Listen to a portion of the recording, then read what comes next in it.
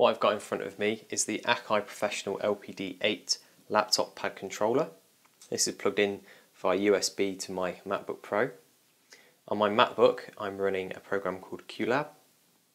For those of you who don't know what Qlab does, it's a show control program. I predominantly use it just for the audio side, but it will also trigger things like video and send out commands to lighting consoles. So today I'm going to show you how to use my latest investment for my kit bag, which is, as I said, the Akai LPD8, which is about £30 or so. This plugs in with the included USB cable to your computer. If you're using Qlab, which is only available on Mac at the moment, it will show up and work out of the box. OS X has all the drivers for it. So let's look at the interface itself on the LPD8. As you can see, I've got 8 squares here. These are my 8 pads or triggers. On the right I also have these 8 encoders. Now I haven't used these encoders yet. I'm sure they can be used with Qlab, but these are kind of designed for if you want to control volume of a track, you can have these assigned to a volume of a track and you can actually change that on the fly. One of the neat things about this controller is though it's only got 8 physical pads, you've actually got 4 groups. Now these 4 groups are called programs. You can see them in red here, program 1, 2, 3 and 4. If I press program, I get the light up underneath here to say I'm on program 1. I can choose between 2, 3 and 4 simply by pressing each of the pads. Once I've chosen the program or the group I want to be in, I simply press pad to go back to pad. I've got another 8 pads now, and these will be sending out different signals to the laptop. This means in total I could have 32 triggers that I can use with my computer just using these pads here. Now for this example I'm going to go back to program 1 and go back to pad, and now we're back into program 1. You see they're named 1, 2, 3, 4, 5, 6, 7, 8. You don't need to worry about these too much. They won't be shown up on the computer, as I can just use a way for it to learn very easily. So the main reason that I use this is I have a cue list, which is just a list of cues that I need to fire one after another, maybe at different times, but they always stay in that same order. Now what I can do is I can control one of these pads to be a go button, maybe a stop button, and an up and down, so I can go up and down the list without having to have my computer keyboard near me. Qlab's great just using your keyboard. To fire you can press spacebar, which starts the track, you can press escape to finish the track, and obviously you can use the arrow keys to move up and down your cue list. That's where the LPD8 controller comes into its own, where it's nice and small and it's got a long cable, so I can actually place it somewhere on the control surface and have my laptop further away. I also find that triggering cues is a lot easier using these pads here. So first of all let's go to the start, and that's actually programming a go and a stop button. If I switch over to the screen now, I can go down to the settings pane at the bottom right, and you would usually start in general, but I'm going to click on Midi Controls. And here we use MIDI show control. That's fine, don't need to worry about that. But down here we already have go, preview selected, load, stop selected, etc. So the two that I want to program in first of all is go and panic all. Panic all just means stop any cues that are playing. If I go to go here, I can go note on. That means when I press the button in and not out. Click note on, and then I can click capture. It's now waiting for me to give it an input so it can learn which key I'm going to press. This means I don't actually have to remember which number of these keys are. So if I just pressed pad 4 nice and firmly, you can see that its byte 1 is 39 and byte 2 is 126. Now you've got 2 values. The first value is actually what the key is, and the second value is actually how hard I've hit it. These pads here are velocity sensitive, which means the harder I hit it, the higher the value. We don't want this because obviously I don't have to hit it exactly the same every time. So if we go to the second one, I can go in there and change it. I'm going to change it to any and hit enter. That means any time I press pad 4 it's going to go. Same thing with panic all. I'm going to change to note on. By default it's going to be 0. I'm going to click capture. This time I'm going to go to pad 8, which is above my go. Hit it again nice and firmly. We can see 43 and it's got 87. Change 87 to any, hit enter, that's now saved.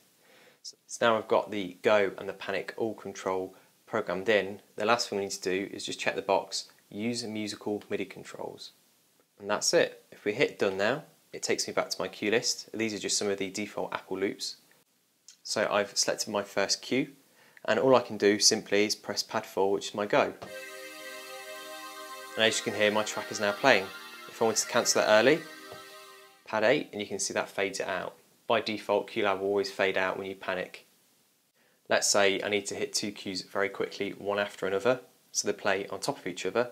I can quite easily press go twice, and then press panic all if I want to end them both early as well.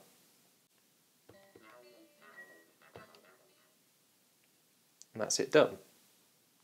Now, these last two, which I'll fire off for you now, maybe I want these on their own keys.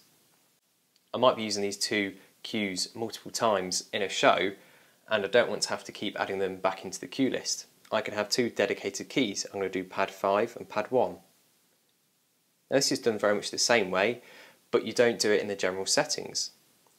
First of all, make sure you're in the edit mode. Select our first cue, which should be cartoon space. If we go down here to MIDI trigger, if we tick to enable, make sure it's on note on. You've got note and velocity. If you go down to the capture button here, we're then again waiting for MIDI. As this is my top cue, I'm going to go for pad 5. As you can see, we've got note 40 and velocity of 89. Please make sure that you change this back to any, and that's now set. I'm now going to go to my next cue, select it. I'm going to do the same thing. Select MIDI trigger on, note on, click capture, press the key I want that to be selected on, and then make sure we change velocity to any. Now that's all ready. If I want to, let's say, play the first cartoon space, I just hit pad 5. I can press that as many times as I like. Same thing with cue number 5.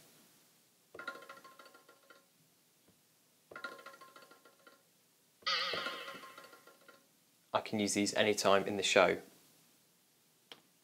The last thing I might want to do is actually choose how I can go up and down the cue list without having to get to my keyboard. Again, this is done in the general settings. Then we go to select previous cue. We're going to do exactly the same again. Note on, capture. Because this is going up the cue list, I'm going to use pad 7. And then for down list, I'm going to do cue 3. Remember to change these back to any. And then click done.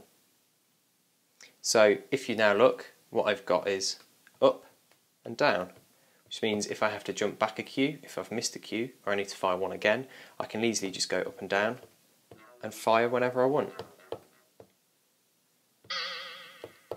Easily. You can then label this up and then have this preset. Now obviously if I've then got a part of the show where I have to just do a load of cues separately, again what I can do very quickly, hit program 2, press pad again, and I've got a whole nother 8. As you can see, as I'm pressing these, they're not firing the same cues because these are actually different notes. Back to program 1, and I'm back. And now I'm back to my same settings that I had before. So this is a very flexible, very cheap, fun little controller that made my life a lot easier. The one issue I've had so far is actually marking these up. Obviously I don't want to do anything permanent on these because every show is slightly different. But actually things like LX tape and things like that don't stick very well to these pads, so I'm still trying to find a better solution. Now the last thing to note is that if you create a new file, these settings will not be saved across. The easiest way to get around this is to create a default template. All you do is you create a blank show, maybe have these global settings that I've got here set up ready, and just save that as a blank show. Every time you want to create a new show, all you do is you open up that blank template show and work from that. So that's all of it today. I really recommend Qlab. For basic stuff it's free, then there are some ones that you can pay for, and if you've got a very large show but a very limited budget, you can also rent it on a daily basis. It's quite a powerful program. You can do things like I've said with video, live audio, audios going out, different sound cards, surround sound, all these crazy things, and can also send out MIDI cues to other devices such as lighting desks. You can pretty much run the whole show from one computer. Anyway, thanks for watching. I'll try and get some more out in the future. Any questions, let me know down below and I'll try and get them answered.